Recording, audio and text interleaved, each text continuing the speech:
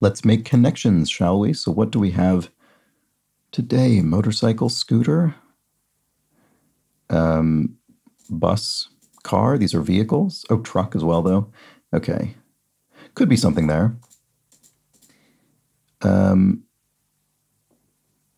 Piggy and Beaker. These are Muppets. Miss Piggy and Beaker is a Muppet character. Gonzo is a Muppet character. Animal. I don't like the fact that Piggy is Miss Piggy, that her name isn't actually just Piggy. You'd never hear her described that way. Or any of these other words. Dog. And there is a dog character. I don't remember the dog's name. Mitt, is that the dog's name? I don't think it is. Scooter. I think that's a Muppet. I don't remember any distinguishing sort of features. I'm about 85% certain Scooter is a Muppet. I think this must be it. I'm going to go for it. It is. These are Muppets. Great. Okay, good. Okay. I was pretty sure, but... okay, chef, bartender, server. These are, I don't know, sort of restaurant staff, maybe a host, like a maitre d' sort of character.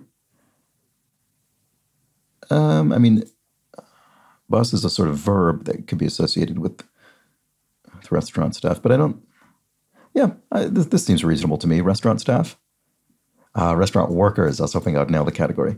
Okay, so what else do we have? We have Digit and Piggy. Those could be sort of names for your toes. I mean, a digit would be, it's sort of a more proper name, but then Piggy as in this little piggy went to market and so on.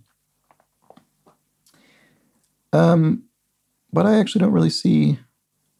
I mean, dog, people say, oh, my dogs are barking, my feet hurt. But that's different than toes. And then similarly, your mitt is your hand. So So you have digits on your feet and digits on your hands, and the feet could be dogs and the hands could be mitts. And then similarly, you have piggies on your dogs. This is a strange collection of sentences I'm saying. I mean, they all feel related, but they don't. But it's not very tight. But then the thing is, these are very tight. So I think I'm going to have to assume these are sort of generally related to hands and feet in a broad kind of way. Hand and foot related slang. Oh, is that true? Is digit slang? I wouldn't have thought that. Is that true? I thought digit was a sort of scientifically, or I don't know if that's the right word to use, but I thought digit was a formal way to refer to a finger or a toe, not a slang way to do it. I don't know. So let me know if you have an opinion or knowledge about that. Anyway, car, bus, motorcycle, truck, these are simply vehicles. I think that'll be all it is. Motor vehicles, fair enough. Okay, well, there we go. Connections. I think this one maybe was not as difficult as I made it. I think I might have complicated it for myself, but there we go. We got there. Perfectly happy with that. Those are the connections.